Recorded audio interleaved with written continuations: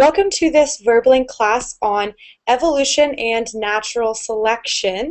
This is an advanced level class where we will be discussing Charles Darwin's theory of evolution. We'll be talking a little bit about this particular scientist, Charles Darwin, and we will be talking about how he developed his theory and also what happened after he developed his theory. Evolution was a very controversial theory at the time and remains pretty controversial, but a lot of the science behind it is very interesting to study, and it is confirmed by most scientists as being one of the most incredible scientific theories of all time. It's a theory that I think is very important in the study of biology. So I assume that many students will have seen this material previously in biology classes or related science classes. So again, I think that this is material that you as students will probably have seen before, but hopefully we'll focus on the English vocabulary that's associated with a lot of these concepts. And in that way, I think there's a lot of great material to be learned in this lesson. Again, this is an advanced topic, so the vocabulary, I will not be holding back very much. We will be using a text from an American university curriculum, so pretty advanced stuff. But I will be giving you the link for the text, so if you don't feel comfortable participating in the class, it's definitely a great way to practice advanced reading material in English. So the text we'll be using is directly from the University of Michigan, and it's a text they use in their biology class to teach evolution. So I thought it would be a really great way to get into this advanced material. So this class should open up in a few seconds to anyone who would like to join it.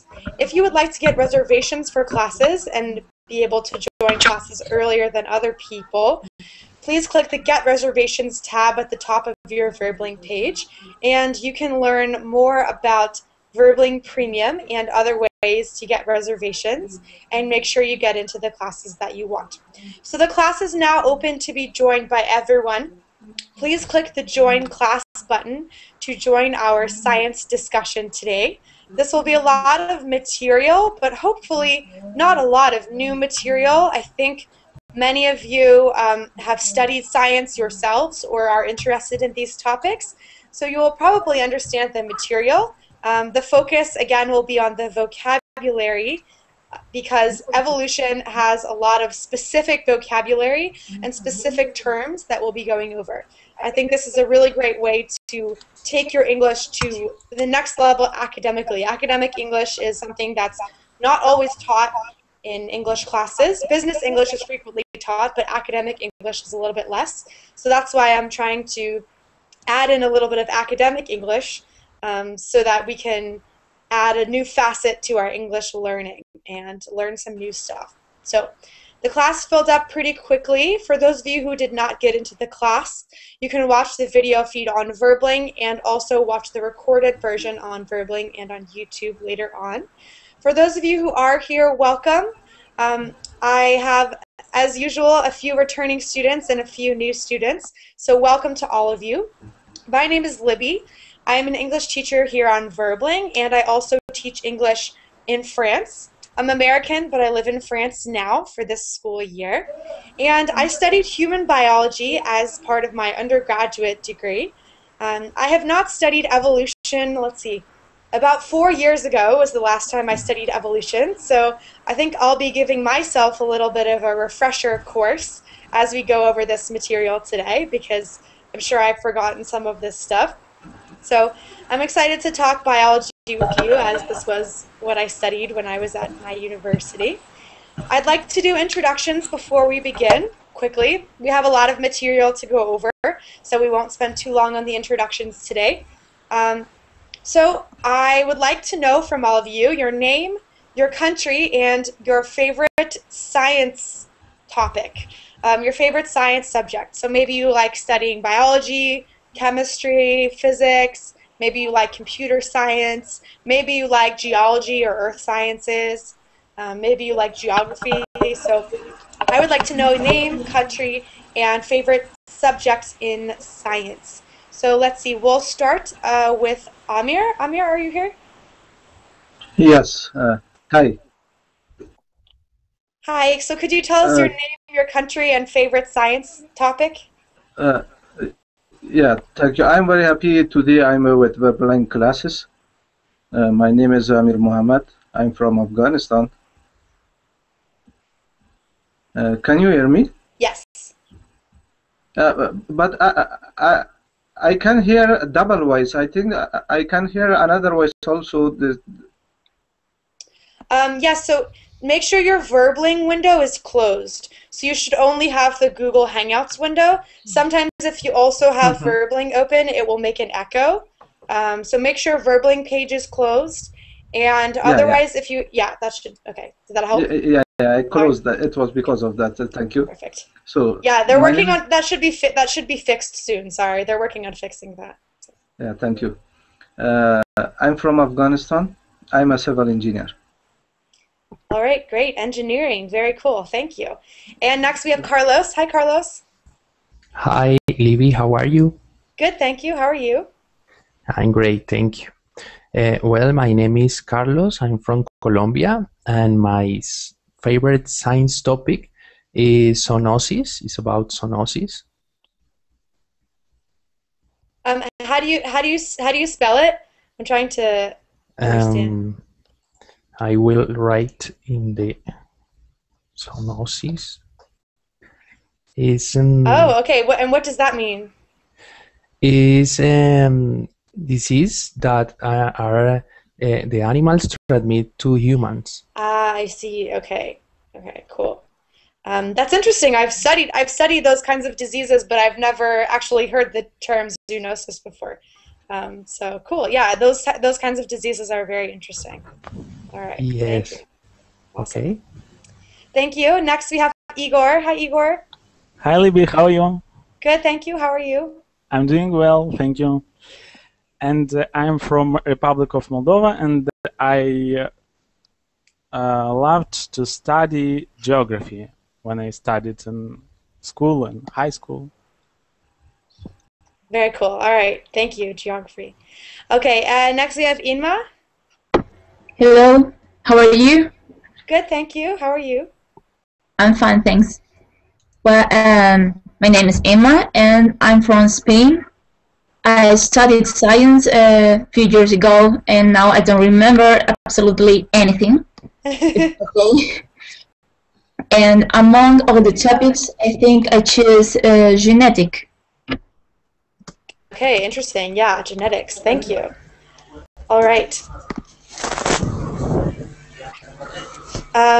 Thank you. So next we have, let's see, Mustafa. Hi, Libby, how are you? Good, thank you. How are you? I'm fine, thank you. It's very nice to join your class. Welcome. Thank you. So, I'm Mustafa, I'm from Egypt, and I think biology is interesting. Physics is very enjoyable, but I like to study economics. I'm going to make my higher studies in economics. Economics. Very good. Okay. Yeah, I never understood economics that well. Economics Yes, was never my thing. So good for you. That's very good. thank you. Thank you very much. All right. Next we have Osama. Yes, I am from Egypt and I am mechanical engineer. Okay, cool. Another engineer. Great. Thanks. And Servet is next. Yes, hello. How was your weekend, by the way? Hope you don't teach too many classes. We don't see you. I know I travel on the weekends, so that's why I'm unable to teach Verbling. But starting in June, I will be back in the US, so I will be teaching more classes, hopefully on weekends. So look out for that. Yeah. You're going back to US for good, or you will come back? Yes, for good. I leave Okay. I leave France in a week. I'm traveling for a while, and then I'll be back in the US. So you all will notice that my Verbling class times might change a little bit, Oh, but I will try to still accommodate those of you who are in different time zones. And yeah, I'll be teaching more Verbling starting in early June. That's the plan. Yeah, then your class probably will be after midnight for me because American teachers usually it comes after midnight. Anyways, Oh, I see. All right. what I am from Turkey and I will say biology to flutter. Anyways, I also like it. Biology is good. Good. All right. Thanks. Let's see. Jingwei? Hello, sir. Did I pronounce How are that you? correctly? How do you pronounce your name? Sorry. Oh, my name is called Renyu. And you, okay. I'm from China, the Republic of China. Do you know? Yes. And what is your favorite science subject or science topic?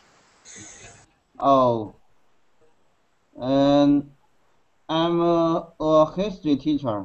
My favorite scientific topic is history. All right, cool. Thank you. And Hey, last we have. sir, Yes, hello, I'm I like Miroslav. I like the topic you choose. I Oh, know good. something about the theory of evolution. All right, good. Well, I'm Thank you. excited for our discussion today. Thank you. And last we have Thank you. Yaroslav. Hi, I'm Miroslav. I'm from Ukraine, and my favorite science topics is computer technology and also physics. All right, great. Thank you. Computer technology. Very cool. Thank you, everyone. It's lovely to meet those of you who I have not met yet, and welcome back to those of you who are returning to my class. Okay, so like I said, we have a lot of material to be going over today. I don't hold back much on my advanced level classes, so I might be speaking a little more quickly than you usually see me speaking. But let me know if there's something you don't understand. Feel free to ask me questions in the Verbling chat or in class as well. So we are going to be talking today about evolution and natural selection. The link that I just posted for you in the Verbling classes is pretty extensive. It's an entire university level lesson on evolution. I'm giving you this material not because I want to go over all of it in class, but because I want to go over part of it and I want to leave the rest for you to read later. I think it's really good reading practice, and you can always find me on my Facebook page and ask me if you have questions about this content, but I think it's really good for vocabulary learning because it's not designed for English learners, it's designed for American university students. So it's a great level of material. What I want to focus on today is just a little bit of the history of how Darwin came up with his theory of evolution. And then we'll be talking about the tenets of his theory. We'll be talking about how Darwin believed that natural selection works. So a little bit of history and a little bit more directly into the science. Before we get into the lesson, I had a question from Jeffrey in the written chat at the very beginning of class. He said, why is it called the theory of evolution? Why is it? Because isn't it proven? Hasn't there been scientific evidence to prove it? Why do we use the word theory to describe the theory of evolution if it's already proven by scientific evidence? Does anyone know why we use the word theory, the theory of evolution? Because a theory is not proven. It's not 100% proved. Exist another theories.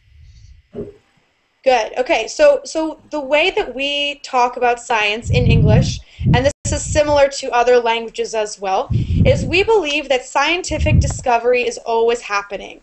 People are always discovering new things in the world, and so you'll notice that in English, nothing in science is referred to as a fact. If someone says it's a scientific fact, they might be saying this in conversation, but real scientists will never really refer to something as a fact. Because technically everything that we know about the world can be disproven. We could find evidence that something is wrong. And because of that, we use the word theory because we believe that nothing is 100% certain. I'm going to link to a definition of a scientific theory if you're interested. And this definition says it summarizes something that's been supported with repeated testing. And if enough evidence is there, it's known as a theory. And basically, we can define a theory as the valid, let's see, it says the valid accepted explanation of a phenomenon. Fact, but we want to leave room for evidence. So a theory is a valid explanation of a phenomenon. Another theory that is gravity. Your voice is... What is gravity? Yes, what is gravity? Gravity is attraction force of the core of the Earth to anything on the surface. Good. So it's when it's the gravitational attraction of stuff to each other. So Yeah. planets are attracted to each other by gravity, and the reason that we stick to the Earth and we don't float around in the air is because of gravity. Gravity is also a theory, which means we know that gravity is responsible for all of this, but we call it a theory just in case we later find evidence that it's not true. So Yes, I earlier I heard the quote sometime that science is the thing that isn't proven 100%. If something is proven 100%, then it's not science. It's I not like that. science. It's fact. So I don't remember which movie or book I heard this quote in, but I like that a lot. Yes, I like that a lot too. Good. All right, so we're talking about evolution today, and I want to first go over a little bit in the first section of the article. So here's the link. Please open that article. Like I said, it's some material from the University of Michigan science curriculum. And the first part of this lesson describes how Darwin's theory of evolution came about. So we're going to start at the very beginning, where it says the evolution of theory. It looks like this. I'm not putting it on my screen. And the first couple paragraphs give us some good background on Darwin's theory. So I'll read the first paragraph. The first paragraph says, "The theory of evolution is one of the great intellectual revolutions of human history, drastically changing our perception of the world and of our place in it. Charles Darwin put forth a coherent theory of evolution and amassed a great body of evidence in support of this theory. In Darwin's time, most scientists fully believed that each organism and each adaptation was the work of the Creator. Linnaeus established the system of biological classification that we use today, and did so in the spirit of cataloging God's creations. In other words, all of the similarities and dissimilarities among groups of organisms that are the result of the branching process, creating the great tree of life, see figure 1, were viewed by early 19th century philosophers and scientists as a consequence of omnipotent design." Okay, so this has some pretty good vocabulary in it. I think a lot of these words are pretty helpful. So when we say first that Darwin put forth a coherent theory of evolution, does anyone know what the word coherent means? It's something in harmony, appropriate, relevant, prevalent. Logical. Excellent, good. It's appropriate, it's relevant, it's logical. So a coherent theory of evolution means it all fits together logically.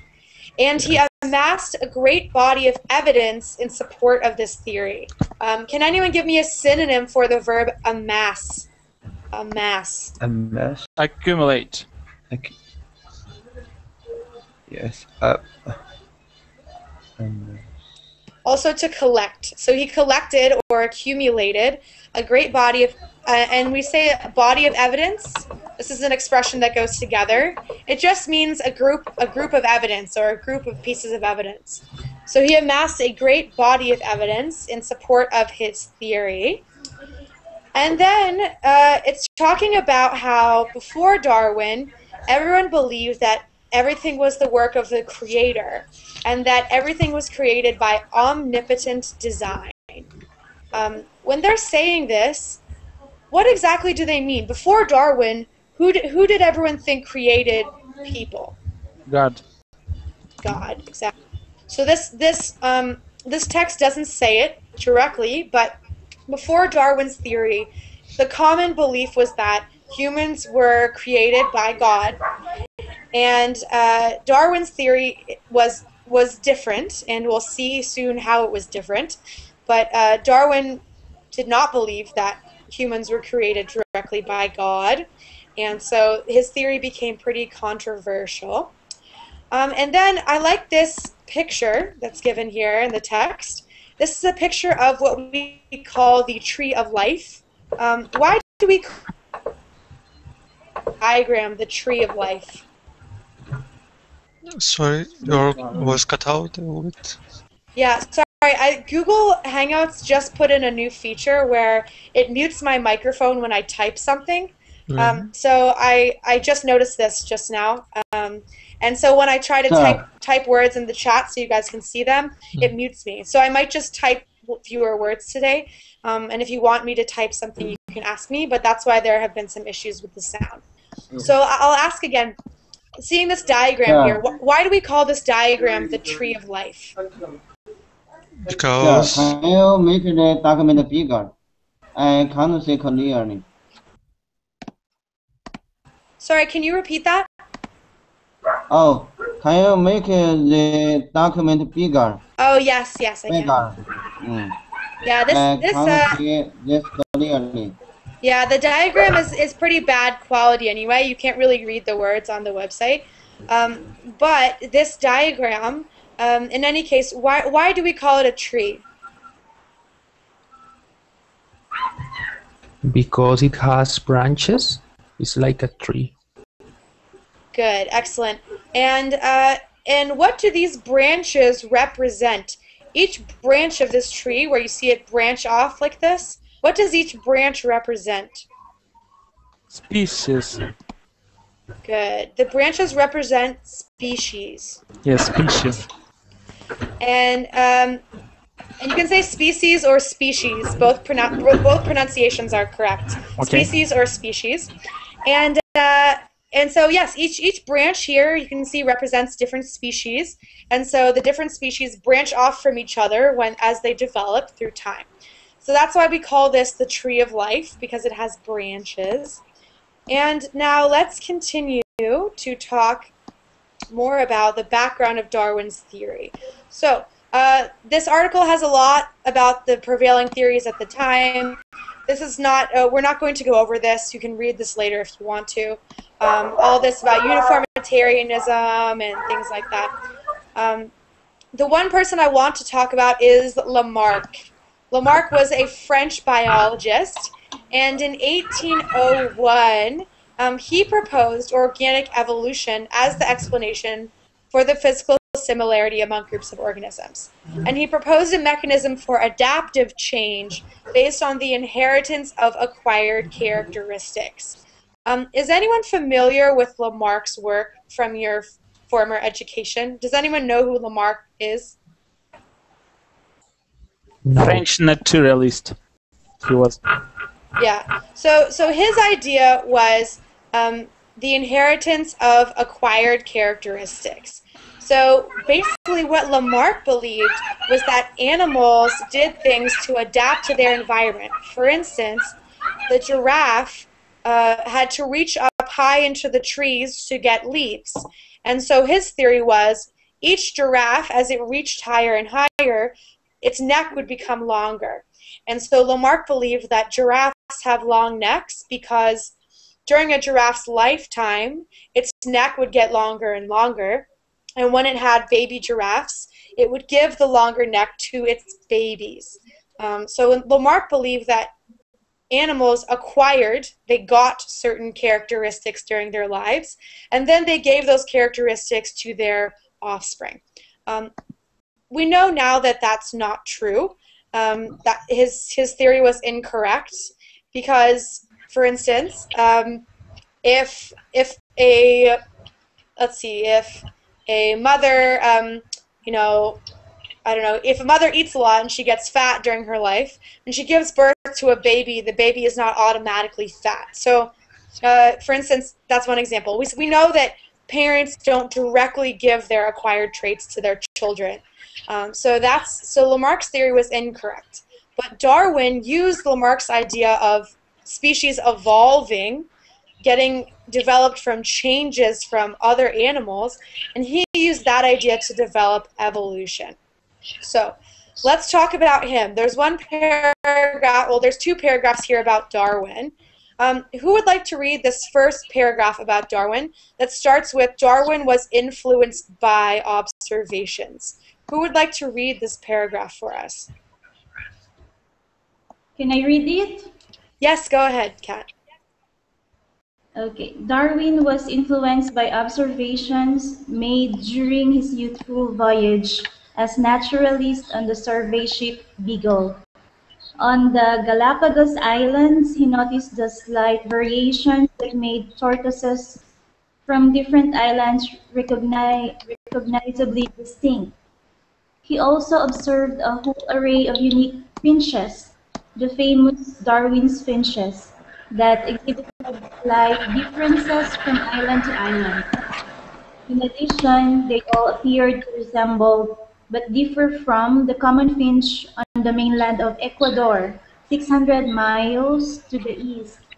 Patterns in the distribution and similarity of organisms had an important influence of Darwin's thinking.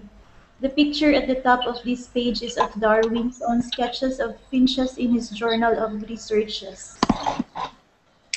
All right, wonderful. So Darwin was influenced by observations during his voyage on the Beagle. And this voyage was very famous because he discovered all of these different finches. What kind of animal is a finch? What is a finch?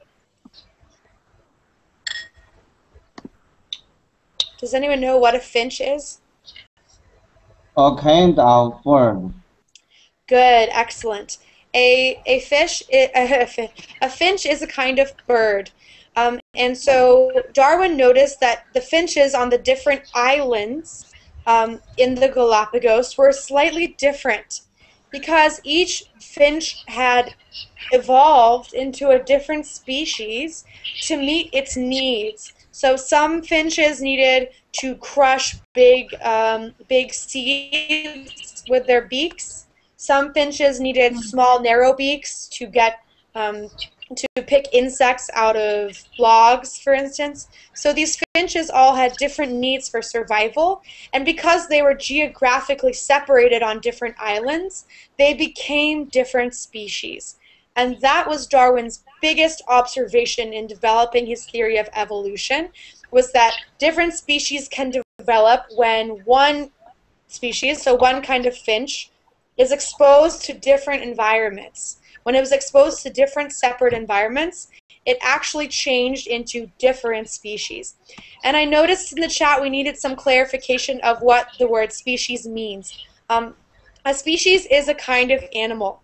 So humans are a species, but dolphins are a species, cats are a species, elephants are a species. So when we say a species, we're really referring to any unique kind of animal. The scientific definition for species is animals that can reproduce with each other. Animals that can reproduce with each other. So humans reproduce with other humans, elephants reproduce with other elephants, but elephants and horses, for instance, cannot reproduce together. So they're different species. That's how we define that particular term. So you can just think of it as a kind of animal. All right, cool. next paragraph is about Darwin's book on the origin of species. So let's read that paragraph and then we'll talk about his theory itself. Who would like to read this paragraph that starts here with in 1859? I can. All right, thank you, Servet. In 1989, Darwin published his famous On the Origin of Species by Means of Natural Selection, a tome of over 500 pages that marshaled extensive evidence for his theory. Publication of the work caused a furor. Every copy of the book was sold the day that it was released. Members of the religious community, as well as some scientific peers, were outraged by Darwin's ideas and protest. Most scientists, however, recognize the power of Darwin's arguments. Today, school boards still debate the validity and suitability of Darwin's theory in science curricula, and a whole body of debate has grown up around the controversy.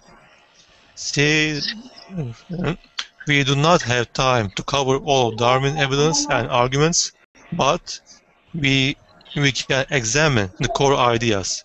What does the theory of evolution say?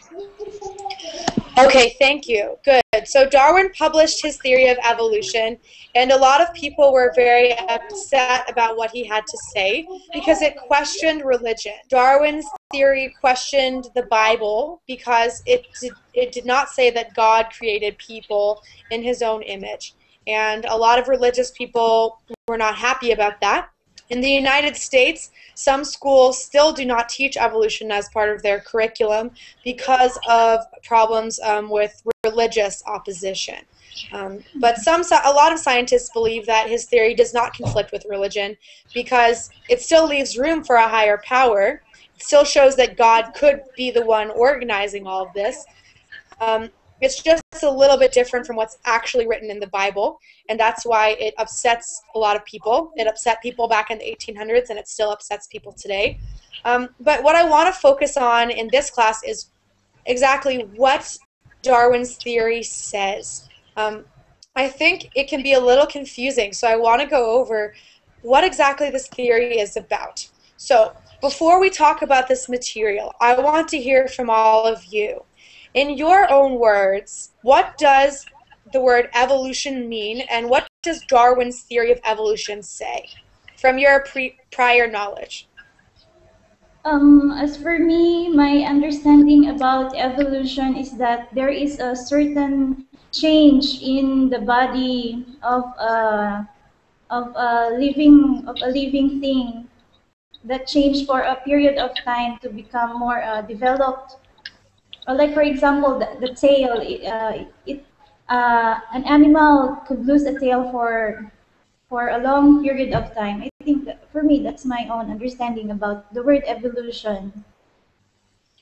Okay, good. So in that respect, you're right, because evolution does refer to change in general.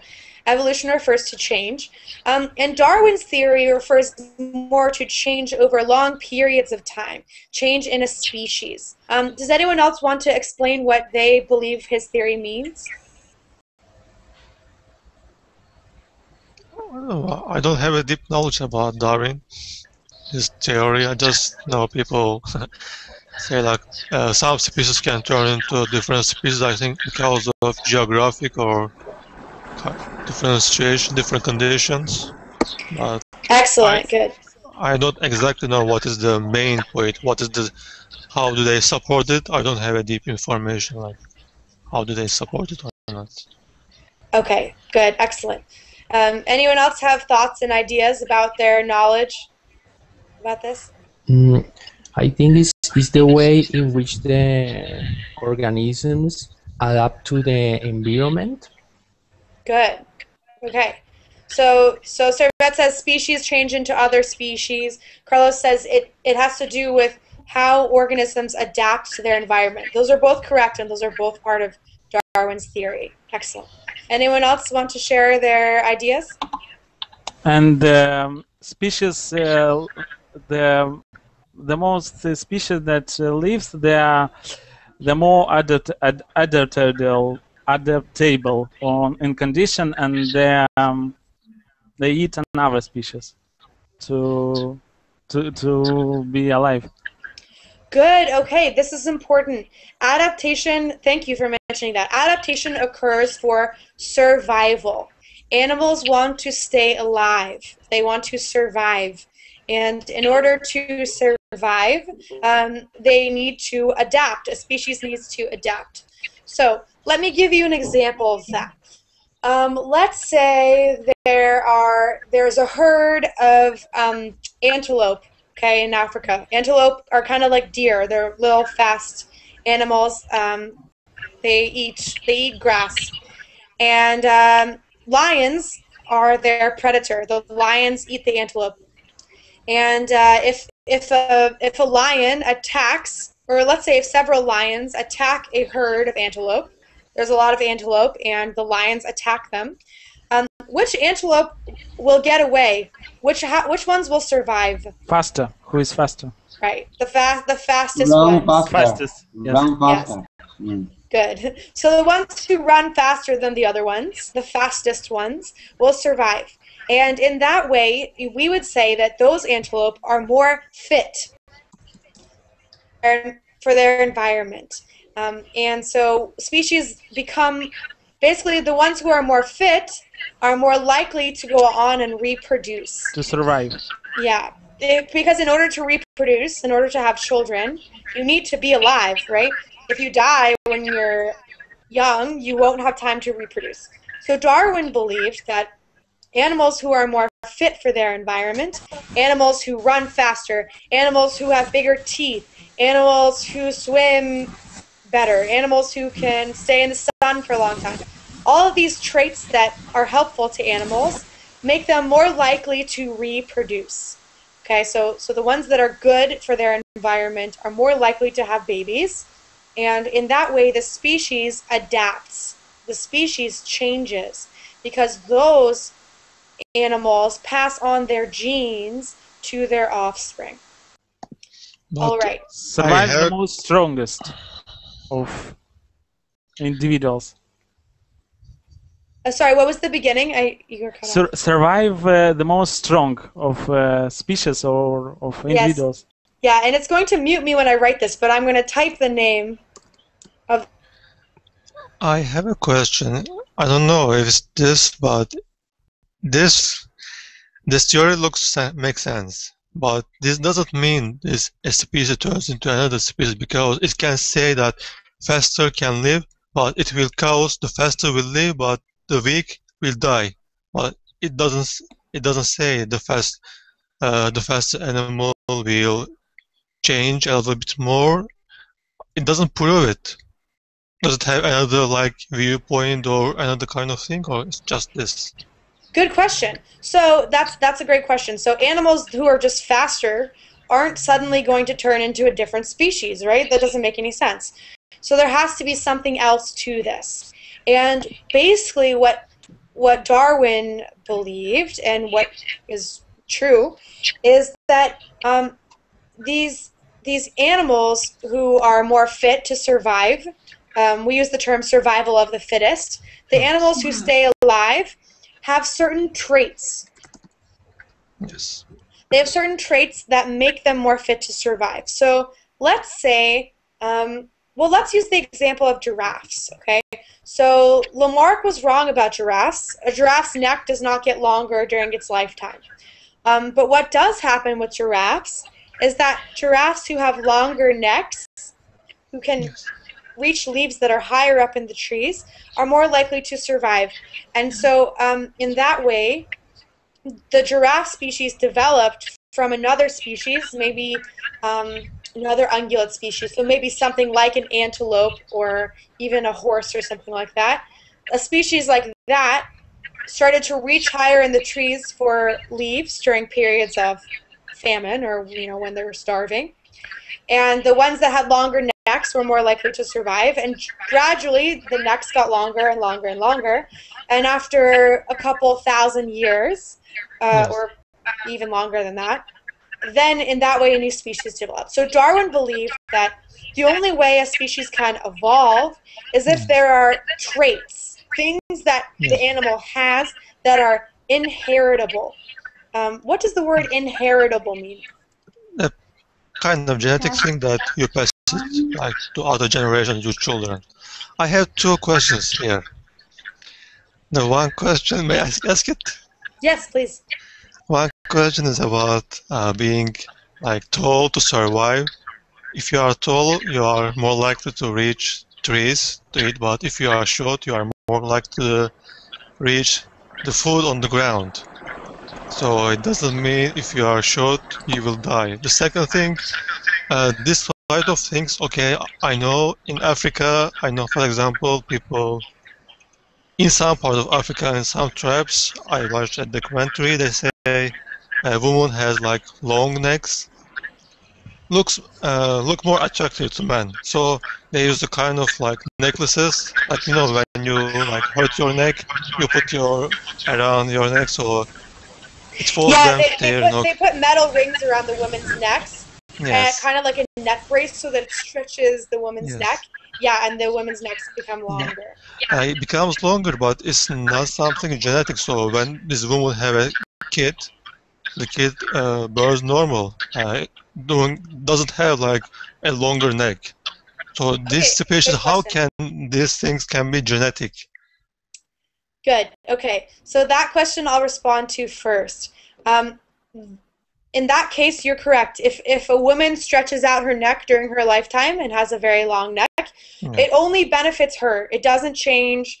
It doesn't make her child more likely to have a longer neck because that long neck is not in her genes. Yes. It's not in her DNA, and so you're right. So in that case, she's just trying to get a husband, maybe, but it's not going to help her children. It's just going to help her, her other genes, her actual DNA, get passed on in the gene pool. So it's a method of survival in a way.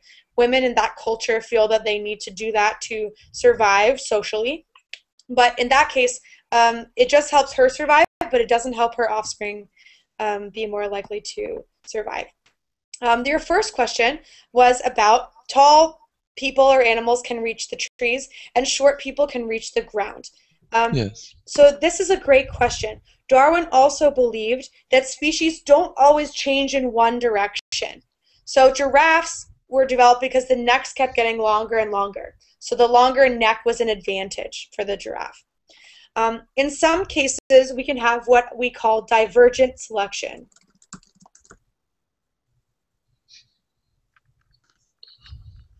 Divergent selection. So that means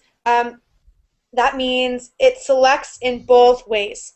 So maybe if short people have an advantage and tall people have an advantage, the short people and the tall people will be more likely to survive, and the people of middle height, the people in the middle, will be more likely to die or not to reproduce.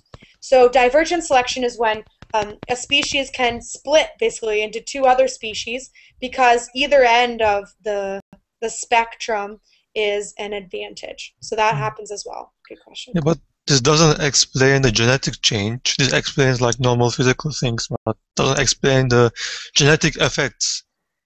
How do they affect these things to your genes and how do you inherit to your children? Doesn't explain it. Good. So this is another great point.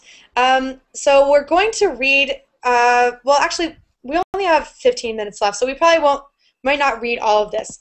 But take a look at the section of the article I gave you guys that says the process of natural selection. This is what we've been talking about, and now in here it's put into more academic language. It talks about the 4 components of Darwin's process of natural selection.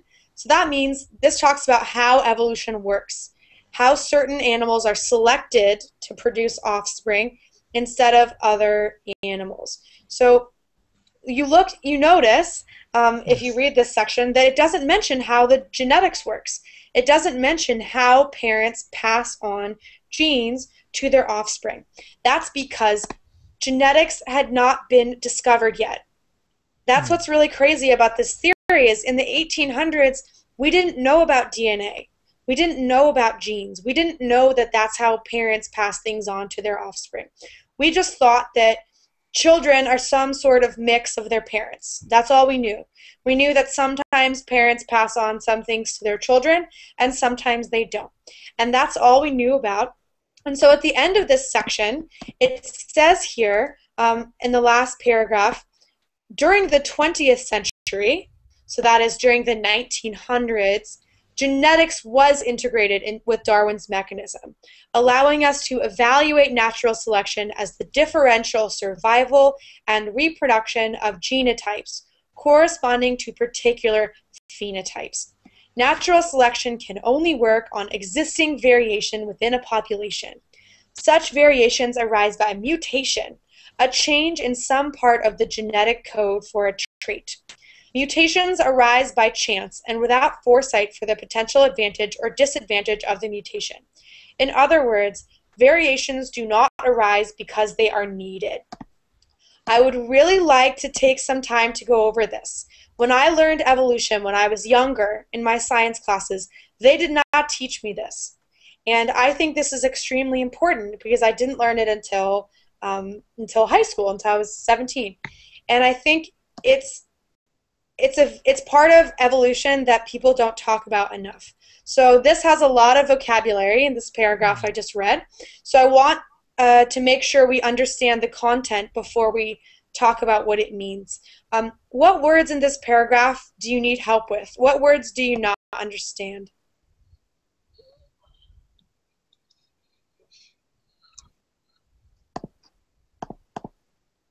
It's the paragraph here at the end of the process of natural selection section.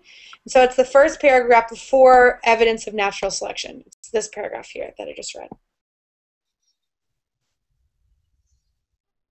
So genetics was integrated with Darwin's mechanism, with his theory.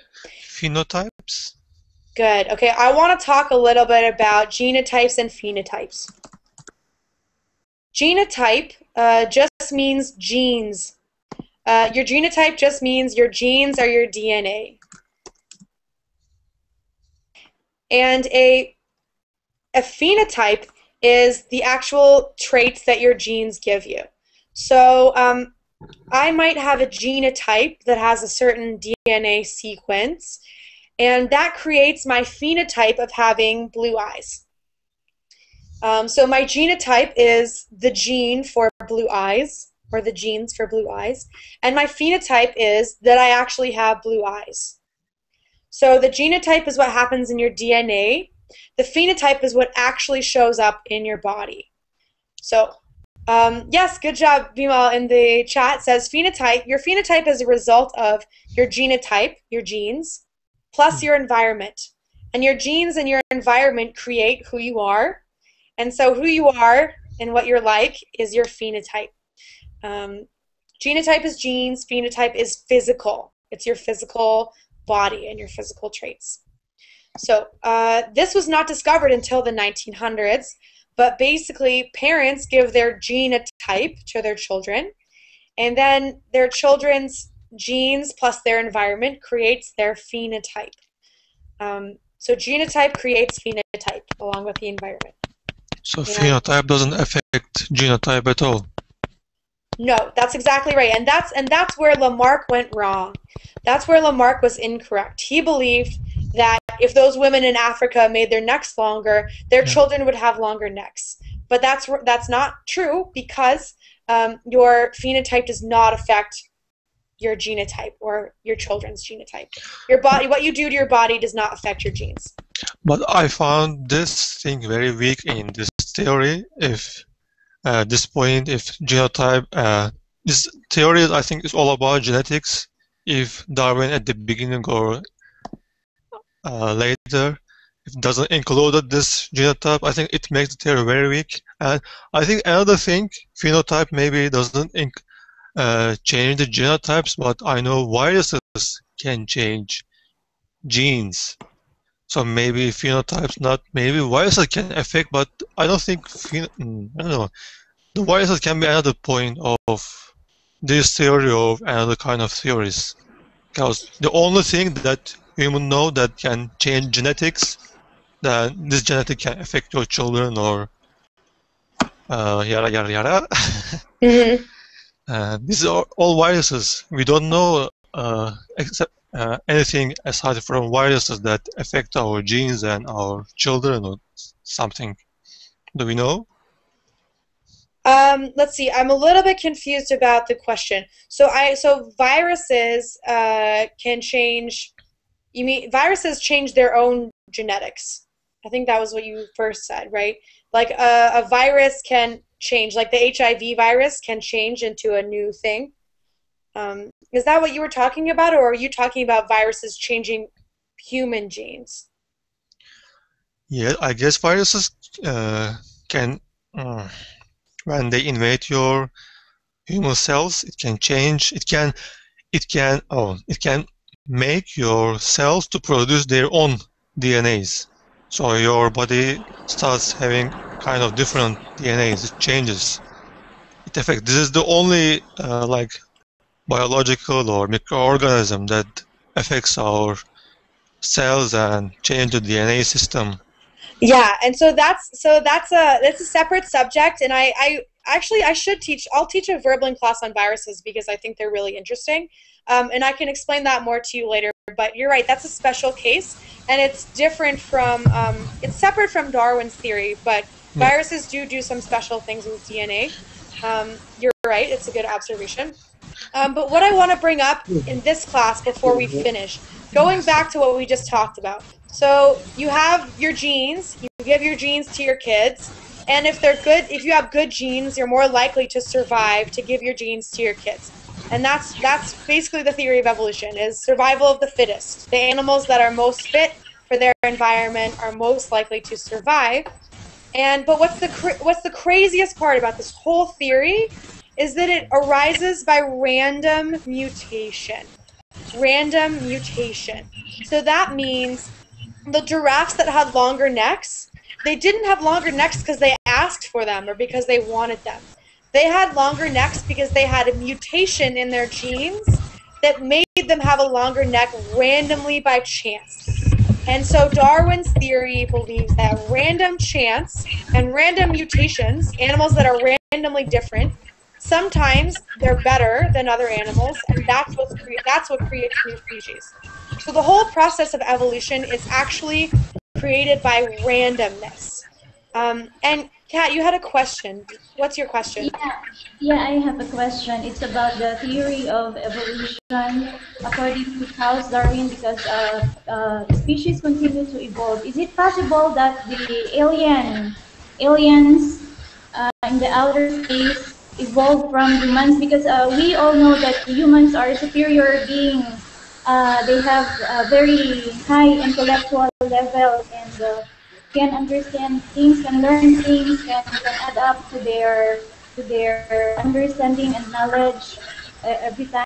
And with the technology today, people nowadays use their head much more than their parts of their body.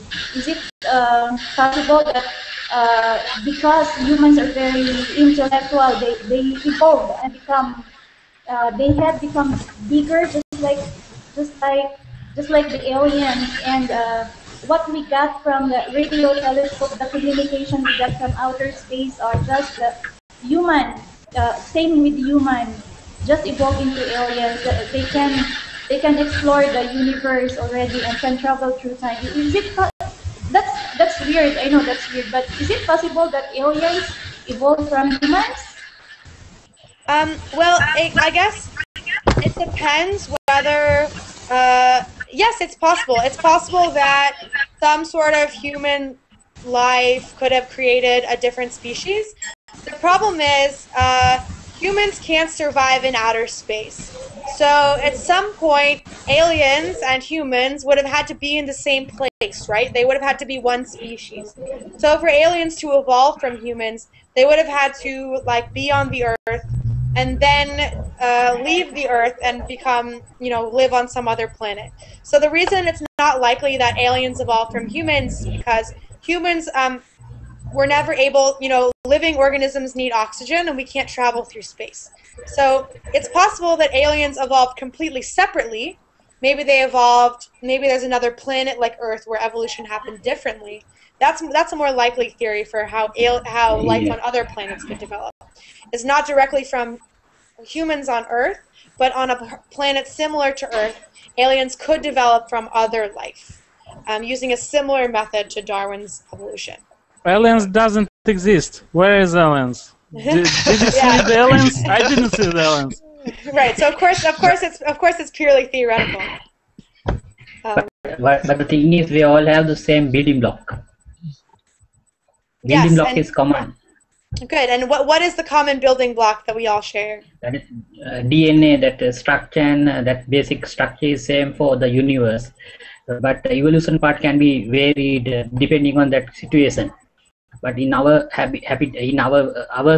planet, it is something different. But when you talk about different planet, it may be totally different. But the building block, DNA structure, and that basic structure is something universal. Good. So, and that's also something that Darwin did not know when he developed his theory, but we discovered later is the genetic code is universal. So we all species on the planet share DNA, or they all use DNA to store their genetic information.